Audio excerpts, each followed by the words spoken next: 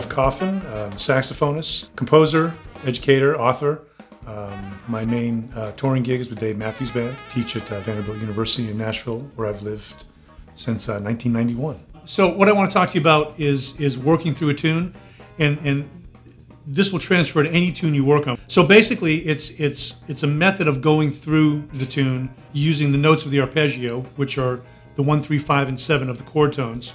And I'll do it in B-flat concert, which for soprano saxophone, being a B-flat instrument, I'll be in the key of C. I'm up a step from concert.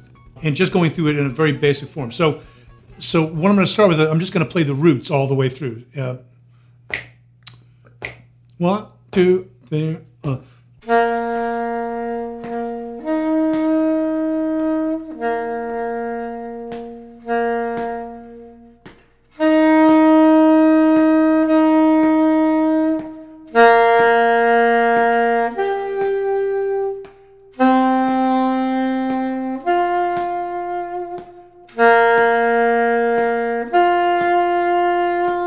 the beginning.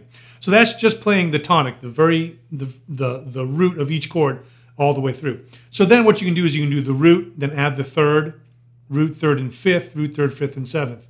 So I'll go to the root, third, fifth, and seventh at this point. You can kind of fill the other ones in as you go. So this is what it'll sound like. You'll be able to hear the form of the tune, and you'll also be able to hear that it's a blues. 1, 2, 3, 4.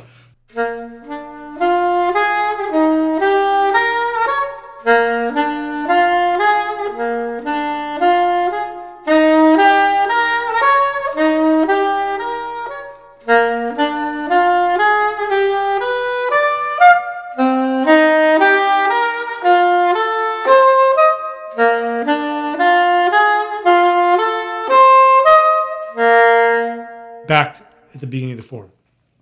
So if you do this, whatever tune, All the Things You Are, Stella by Starlight, do a blues, do them in all 12 keys this way, okay? Using iReal Pro, any kind of play along is really beneficial. The great thing about iReal Pro is that you can slow the tempo down, and you can do it in any key. Now, for me, like I don't care if you do it at 40 beats a minute, you can move the tempo up. But don't try to get ahead of yourself. This is an exercise that's teaching you dexterity. It's working on your technique. It's working on you understanding the chords vertically as they're moving horizontally. And if you do this over the blues, if you do 12 keys of the blues like this, by the time you're done, within 6 months, you will be a completely different musician. We'll guarantee it.